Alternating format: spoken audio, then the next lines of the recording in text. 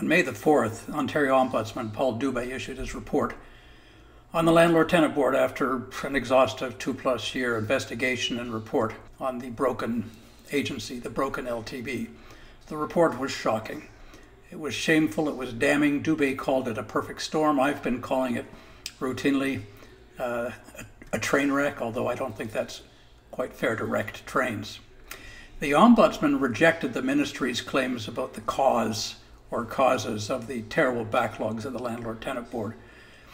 The Ombudsman specifically rejected their claims about appointments, about Doug Ford being the culprit. Tribunals Ontario blamed Ford, but Kathleen Wynne in 2017-18, after she took on the leadership role, she stopped reappointing months and months prior to the 2018 general election. The Ombudsman rejected, at least in part, claims that COVID was the culprit. Certainly the moratorium from March 16th to August the 4th, 2020 was part of the problem. It created a backlog.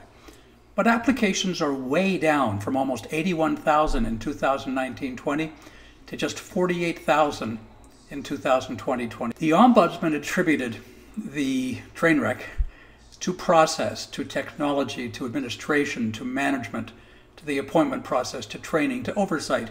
In effect, management. Management at the board has been ineffective. If this were the private sector, they'd no longer work there, but this is not the private sector. The queue has not been reduced. In fact, there are now 38,000 applications in the queue, about half a year's worth. Dube made 61 recommendations, many directed at the agency, at the government of Ontario, and some suggesting to the government that they make legislative changes to the RTA, which would specifically deal with the appointment processes and changes to that process. While Tribunals Ontario has accepted all the recommendations, it's one thing to accept them. Their response, if you read it, shifts responsibility and blame to other places.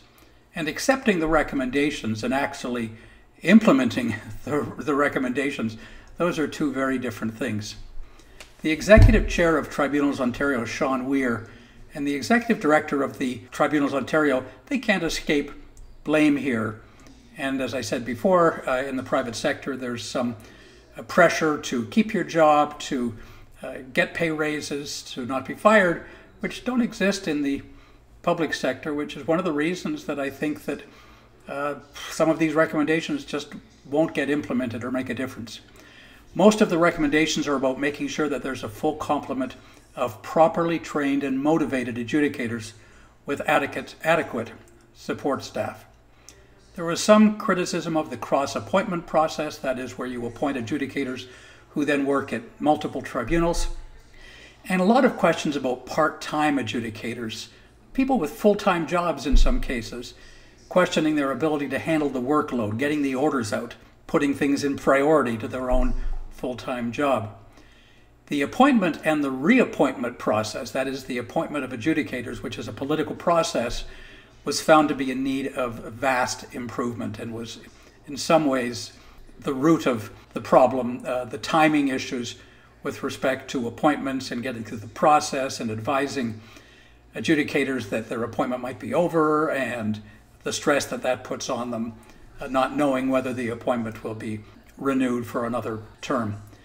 Members' morale, because of the appointment process and because of the workload, received some scrutiny. Now, members were interviewed and spoke candidly to the Ombudsman. You need to be careful reading the report about his observations that came from interviews with actual adjudicators of the board.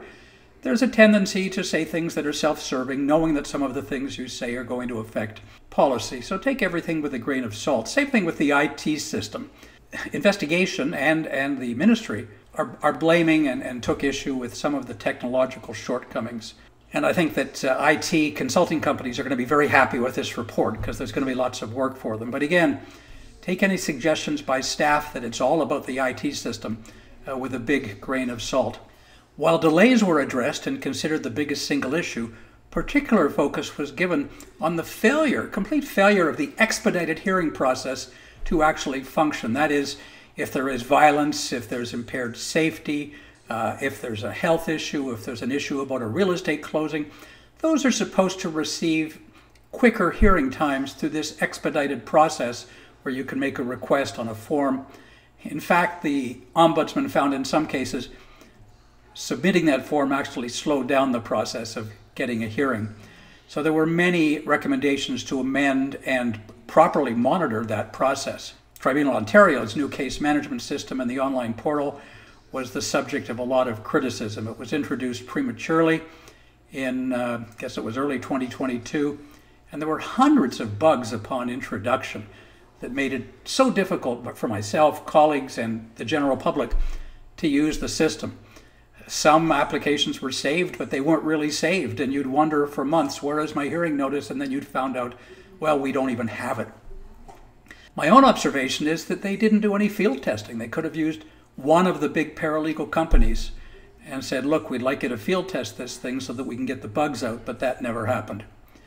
The application screening process, where the public or professionals file applications and then the board screens them, well, it took a lot of criticism as well. The ease at which fatal flaws could be made by generally the landlord, where an application could be filed and found to be defective after waiting for 7 months for a hearing and having to start all over again. So there was some criticism there.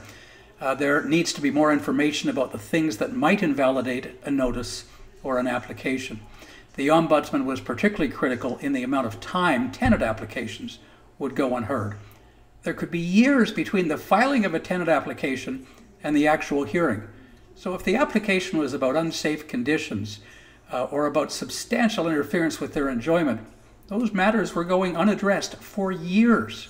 Of particular frustration to parties and paralegals has been the large number of rehearings. We call them hearings de novo in the last 2 years. This happens because members resign without issuing orders, sometimes after extensive hearings take place involving multiple sittings. Imagine taking 18 months. You file the application, you get a hearing, you don't finish, you come back again, it doesn't finish, you come back again, finally it's finished, you're waiting for your order, and 6 months later you find out the order was never written, and the whole thing has to be heard by a new adjudicator because the adjudicator has left. Virtual hearings and technology issues were examined and again critiqued. Several recommendations were made to try and improve in that area so that some people don't get lost in the digital divide. Certainly having proper technical support, making sure that on the day of hearings there are people who can make sure that matters get heard and that people get heard rather than somehow get cut off and found to be have abandoned the application and not appeared. The Ombudsman took issue with data tracking in many areas, whether it was for adjournments, requests for expedited hearings, data tracking for long outstanding orders, time to hearing, etc. All of these recommendations to improve those things were included in Dube's recommendations. Here's my favorite recommendation, number 58, and I think it gets to the root of the problem going forward. Here's what it said. The Government of Ontario, the Ministry of the Attorney General, Tribunals Ontario, and the Landlord-Tenant Board should work together to develop and implement a strategy for reducing the backlog at the board as soon as possible. Well, gee, that's great, and we knew that 3 years ago. But how do you do it? And that really brings us to the issue, what happens with the 61 recommendations? It's the same staff implementing those changes who mess things up royally, either by action, inaction, neglect. It's the same culture at the LTB that landlords generally have to be perfect, and tenants could be far less than perfect, and in fact, grossly imperfect in their conduct, in their submissions, their filings. And yet the landlords are punished for it, but the tenants are not. What's really needed in addition to these procedural changes is a legislative overhaul and an overhaul in the training of staff, the outlook towards landlords and tenants, the balance and the mindset of adjudicators and staff vis-a-vis landlord versus tenant balance. There needs to be changes to the RTA to provide tenants with fewer opportunities to use the system, whether it's phony set-asides, phony pay-ins, phony adjournments, phony reviews, phony appeals. There needs to be a mechanism where termination notices can be deemed to be correct if there are only minor errors in the notice, instead of sending somebody home and having them start again. British Columbia in their Residential Tenancies Act has a provision that deems dates that are slightly incorrect to be correct and not invalidate the whole process. Only time will tell about these terrible backlogs, but with the terrible economy, a GPT, which is stealing away jobs, which will create problems with people paying rents, the rising rental rate, particularly in the GTA, which makes it tough for people who are in the retail sector, the service sector, to live in Toronto and pay rents, a recession that probably hasn't ended, and increased hostility between landlords and tenants. I wouldn't be expecting much improvement in the near future. We shall see. I hope you've enjoyed this summary. For information about training for landlords, in applications, in hearing process, in starting a tenancy, in rent control, every topic under the RTA, go to my website at landlordtraining.ca, and there's lots of information for you. Thank you.